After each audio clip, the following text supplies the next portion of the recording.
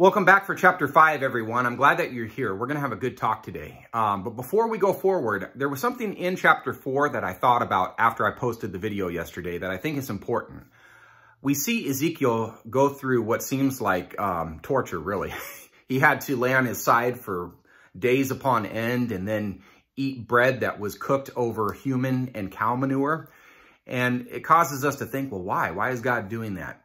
Well, if we look closer at the chapter, if you go back and reread it, it says that he was to bear the iniquity of Israel. So part of the judgment was temporarily cast upon him, although, God was more sparing and tolerant with him than he was with the people of Jerusalem. So something to think about, is really kind of a foreshadowing of Christ when you think about it.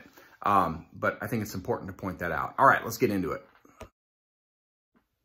Verse 1, As for you, son of man, take a sharp sword, take and use it as a barber's razor on your head and beard. Then take scales for weighing and divide the hair. 1/3 you shall burn in the fire at the center of the city when the days of the siege are completed. Then you shall take 1/3 and strike it with the sword all around the city, and 1/3 you shall scatter to the wind, and I will unsheath a sword behind them. Take also a few in number from them and bind them in the edges of your robes. Take again some of them and throw them into the fire and burn them in the fire. From it, a fire will spread to all the house of Israel. Pause. The sword is symbolic here because it's not the proper tool used to cut hair. It clearly held significance to the coming judgment. Yet the cutting of the hair did occur to display mourning and humiliation. The dividing of his hair into thirds was to show some would die by the sword, others by plague and famine, and others punished by fire.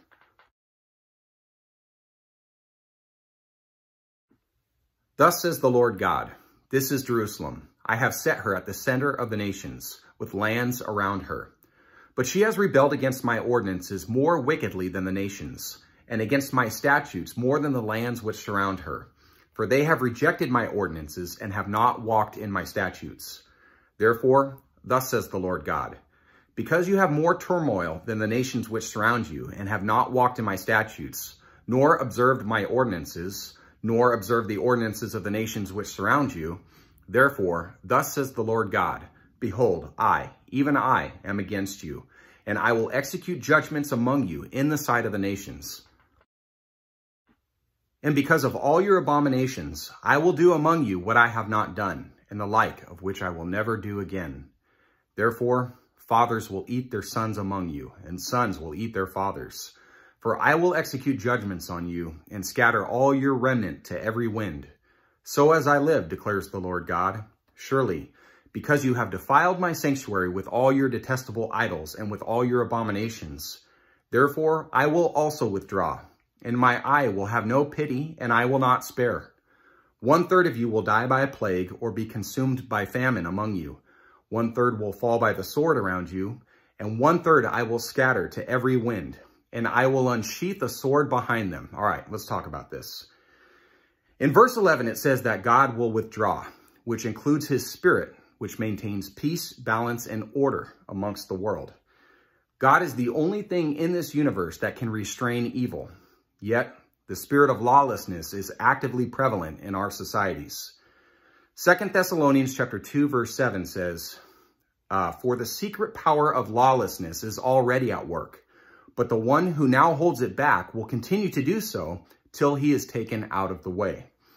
This implies that during the tribulation period, when the Antichrist is given permission to wreak havoc on the earth, the Holy Spirit will step aside and allow it, though his presence will not fully abandon mankind. I believe it's a similar situation going on here with Jerusalem. Thus my anger will be spent, and I will satisfy my wrath on them, and I will be appeased. Then they will know that I, the Lord, have spoken in my zeal when I have spent my wrath upon them. Moreover, I will make you a desolation and a reproach among the nations which surround you, in the sight of all who pass by. So it will be a reproach, a reviling, a warning, and an object of horror to the nations who surround you, when I execute judgments against you in anger, wrath, and raging rebukes. I, the Lord, have spoken. Okay, so it's super important that we remember that in the days of the Old Covenant, God would pour his anger and wrath out upon his people. We clearly see that. However, in the new covenant, once Christ came, all that anger and wrath was poured upon Christ once for all, as we discussed in the book of Hebrews. So we need to separate the two. All right, here we go. Verse 16. When I send against them the deadly arrows of famine, which were for the destruction of those whom I will send to destroy you, then I will also intensify the famine upon you and break the staff of bread. Moreover, I will send on you famine and wild beasts, and they will bereave you of children. Plague and bloodshed also will pass through you, and I will bring the sword on you. I, the Lord, have spoken. All right, well, instead of a snippet today, I've had some thoughts stirring on my heart and mind that I wanted to write down and share with you guys. In my opinion, what we're reading about all throughout the Old Testament about Israel's sin, stubbornness, wicked acts, followed by a prophet giving them a warning and then receiving God's judgment, really ties into what we're all living through in our present day. Now, this judgment is for unbelievers, but believers are caught in the middle, and it's for a reason.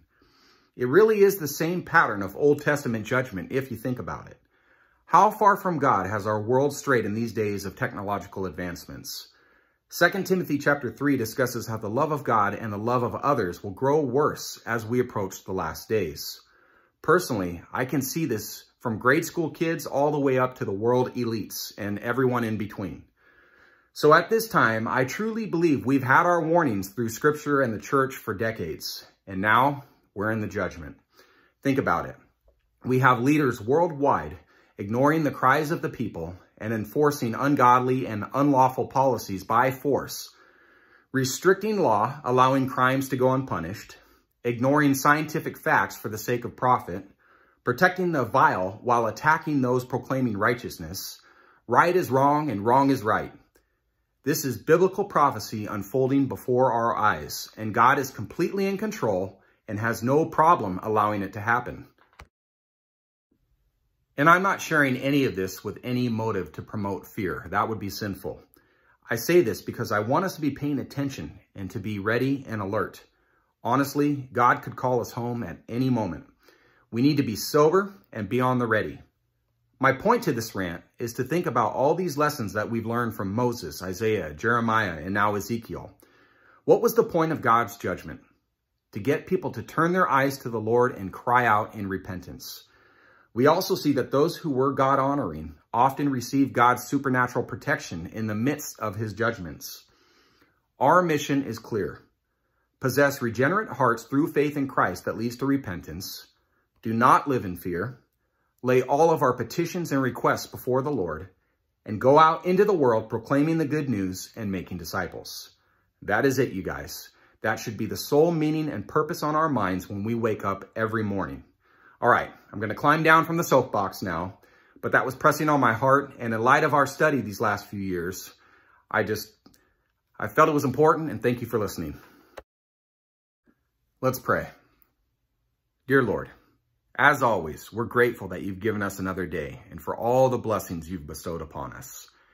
We thank you for our salvation, our relationship with you, our relationships with the ones we love, our health, jobs, shelter, running water, food on our plates, and of course, your amazing word.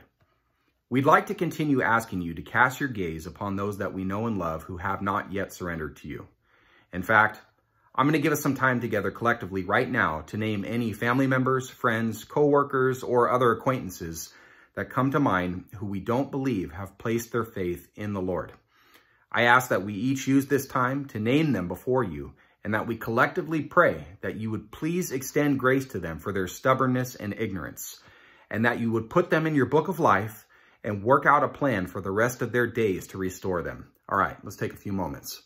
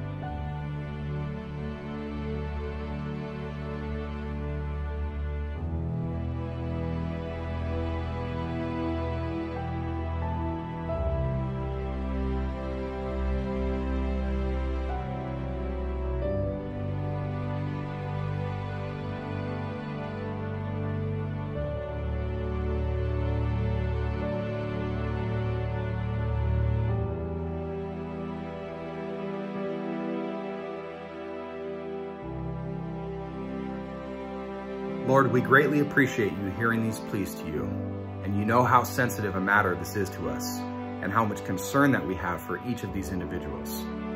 Please hear these heartfelt cries to you, and continue doing your glorious work of salvation. In Jesus' name, what do we say? All right, you guys, God bless you. Have a wonderful day. Thank you for being here. Take